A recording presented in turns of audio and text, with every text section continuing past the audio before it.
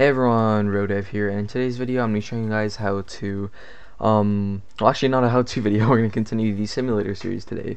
So today we're going to be adding rebirths into the simulator, and right now they won't give you a boost or anything. Actually we might add that in this video, but the first thing I want to get done is the actual rebirth system. And for those of you who it's your first time watching the simulator series, go and basically in the top right you'll see the first simulator series pop up like a little iCard.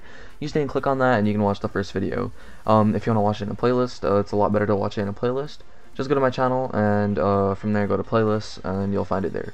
So other than that, for those of you who've been following along, let's get right into it. So inside leader stats, I'm going to scroll past all of this stuff, and down here by the strength, you're going to drop down and you actually want to copy this whole section of code.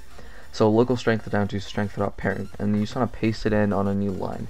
So the first thing we're going to change is call this rebirths, and then we're also going to change this to rebirths. So basically I'm not going to explain it, just go ahead and copy it the same way I do right here. So as you can see, we set all the rebirths and rebirths.parent equals stats. So that's basically how rebirths are going to work. Now it's going to pop up in the top right. I don't even need to test that since I know it will. From there we actually make the rebirth button work here. So for that we're going to go to frames. I'm going to duplicate the upgrade storage frame, and we're going to call it rebirth. We're just going to call it rebirth. And then you click on the frame, go to properties, and make sure it's visible. For view, for Explorer and properties, click view, and then make sure you turn them on here. And make sure you also have output. By the way, for you guys who are asking for like errors and stuff in the comments, the first thing I want you guys to do is go to your output and find the error in here. Usually it's going to tell you a line, or you can actually click on it. And after you click on it, it will take you to the line. Make sure you have that line copied properly. So real quick, I'm just going to quickly turn off one of my plugins that actually messed that up. So I'm just going to go ahead and disable all of this and duplicate the frame, and we can call it rebirth. I'm just going to enable some of this stuff on again. Not sure what I had on before. I'll change it later. So basically inside the rebirth frame, go to properties while you're clicking on the rebirth frame, and then click visible and make sure it's visible. And then for this button right here, you want to make sure it says rebirth, and then it's going to be like that. It's going to say rebirth. And then right here we're actually going to change the text to say, for us to change the title, so we're just going to call it rebirth. And then right here we're actually going to change this. So inside the local script, actually you don't need to change that, it's already working. This price text, just go ahead and change it and call it rebirth info. Let's call it rebirth info. And then basically we're just going to make it a lot bigger. So for now I'm just going to insert some placeholder text. So in properties you can click on it and go to text if there's nothing there, and you can't double click on it. If there's something there you can double click on it as long as you have the frame selected. If there's nothing there you can click on it and then go to properties and add some text. So what I'm going to do is actually make it a bit bigger, because it's actually going to display a bunch of the info. So there it is, that's the border I was looking for. I'm actually probably going to move it up like that. Not sure what to put down here, honestly. You guys can obviously just insert a text label and put like your Discord server for the game or something like that. For me, I'm just going to leave it empty, but you guys can obviously insert stuff there. If you don't know how to insert, just duplicate the title, drag it down, make it say Discord, and then paste the link if you want there. I'm not sure if you can actually do that. You could just write join the Discord through the game description. That should be fine. So yeah, now we're just going to click on rebirth info and we're going to change it. I'm going to say you have, actually we don't even need to tell the player how many they have. We're going to say X coins required to rebirth. It's coins, right? Or do we have it called cash in this? I actually don't know. Looks like it's called cash. I actually want that. I'd rather have that be coins, but it's too late. Some of you might have already changed it, so lucky for you guys. Right here, this loop, go ahead and delete this local script. Actually, yeah, just go ahead and leave this much. So yeah, we can just delete all of that while we do, and then the end. So let's have all of this in here, and then we need to change this. So it's gonna say X coins or cash needed to rebirth, needed to reach rebirth X. Yeah, let's do it like that. So X cache you need to reach rebirth X, so rebirth their value +1. Yeah, we're just gonna actually not sure. You guys can do however you want. I'm just gonna keep them capital. X cache needed to reach rebirth X. This is just placeholder text, by the way. The actual magic is gonna go in the script. So for this, what we're gonna do is local plr equals game.players.localPlayer local leader stats. I'm just gonna type ls equals player : wait for child leader stats. Local rb for rebirth equals ls : wait for child rebirths. Yeah, it should be rebirths. I'm actually gonna double check. Down here, this is the one that matters. This is just for this script. This one actually shows up in the top right, so it's rebirths. So yeah, wait for child rebirths, and then we're gonna do script.parent.text. It's script.parent, right? It's just, yeah, script, and then the parent is this, and then .text is in here. Again, I was showing you guys earlier how to change the text from properties. So script.parent.text equals, and then now make sure you follow along properly. It's gonna get a bit complicated. So script.parent.text equals, and then I'm actually gonna go ahead and copy this, and then we can start editing it. So once you have it in, I'm just gonna remove this X. Make sure you leave the quotations, and then I'm gonna leave that space there, and then we're gonna type ... and then go behind that. We're gonna type. Okay, so now we actually need to make the formula for rebirth. So for a rebirth, let's say I'm actually not sure what to base it off of. Okay, so basically I've decided we're gonna do just multiplication to keep it simple. So we're just gonna do rb.value times 1,000. So like that. I think we actually need to do this in 2 string. So type 2 string with 2 brackets, paste it in there, and then the ... then the actual string here, and then we added this side. So x, actually exclamation mark also needs to come out. So x, so it's gonna be this much cache needed to reach a rebirth blank. So I should go ahead and copy this right here just for later, and then cache needs to reach rebirth ... rb.value plus equals 1 or +1. And actually just for safety, just put it inside 2 string again, so like that inside the brackets, and then go ahead and copy this again if you did it the same way I did with the copy paste. After that we can do ... and then just the exclamation mark in the speech marks. So yeah, that should be it. The text will be set.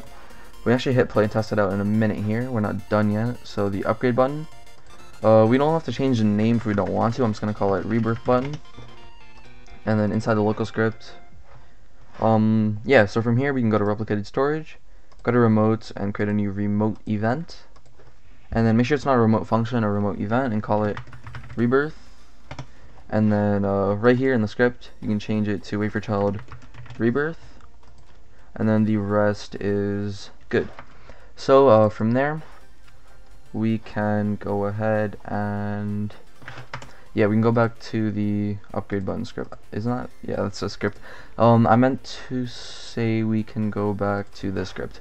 So basically, okay guys, from there what we can do is the text will be set. We actually go and test that out right now.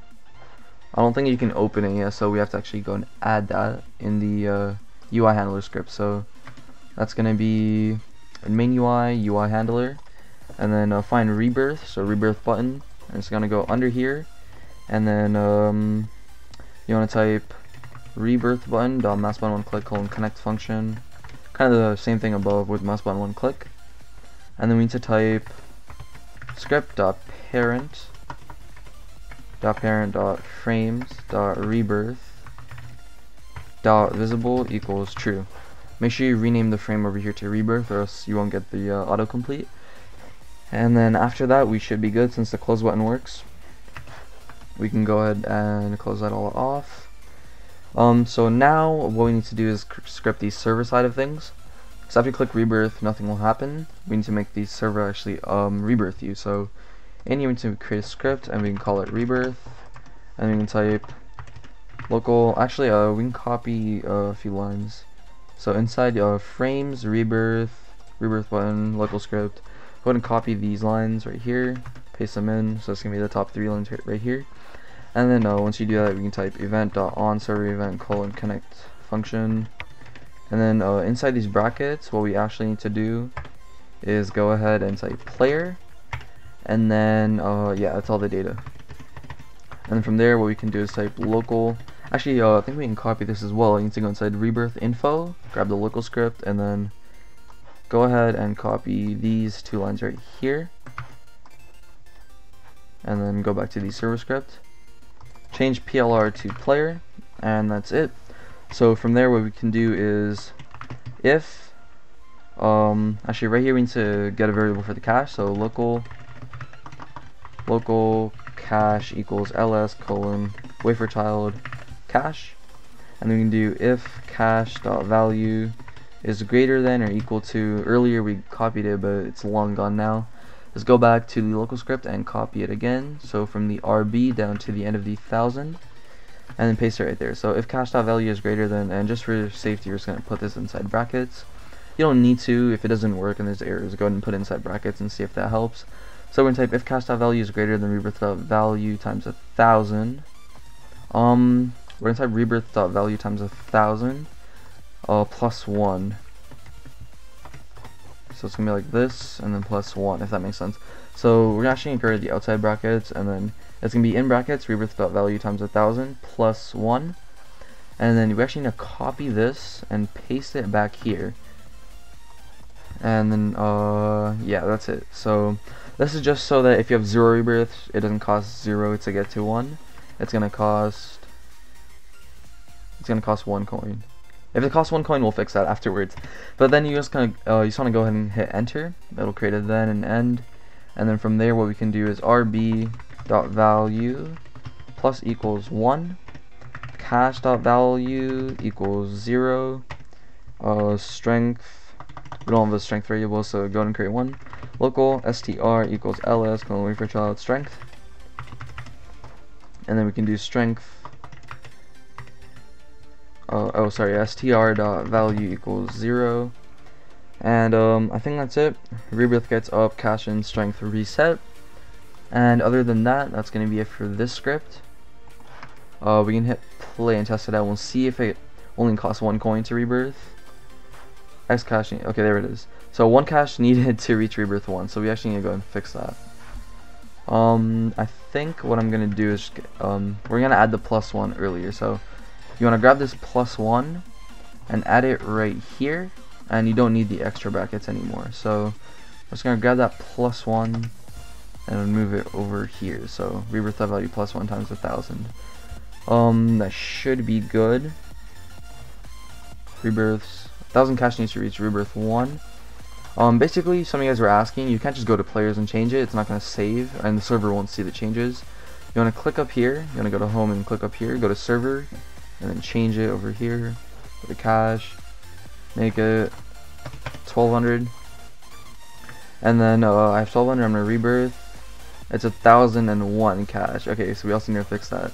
But anyways, yeah, now we have a rebirth, and that's actually gonna save.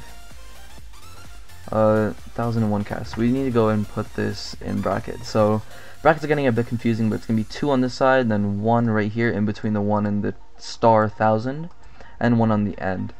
I'm just gonna go ahead and copy this whole thing, and then inside the 2 brackets for 2 string, you just wanna go ahead and paste that. And if it's a bit confusing, don't worry, you already did it, it's good. We're just gonna hit play, and 2000 cache needs to reach rebirth 2. I'm gonna go ahead and give myself 2000 cache, and even though I have 2100, it'll go down to 0. Now 3000 needed to reach rebirth 3, and it's gonna go on after that. Now I think we need to add some sort of a boost for having rebirths to your cache, and if you want to hide this frame, just go to the rebirth frame, make it invisible, and that's that. From there, we need to go to the cell handler script, and then from there, what we can do is plus s.value. And we need to incorporate the rebirth amount here somehow. So I'm not sure about multiplying it, but what we can do is I'm actually gonna think about this and come back to you guys.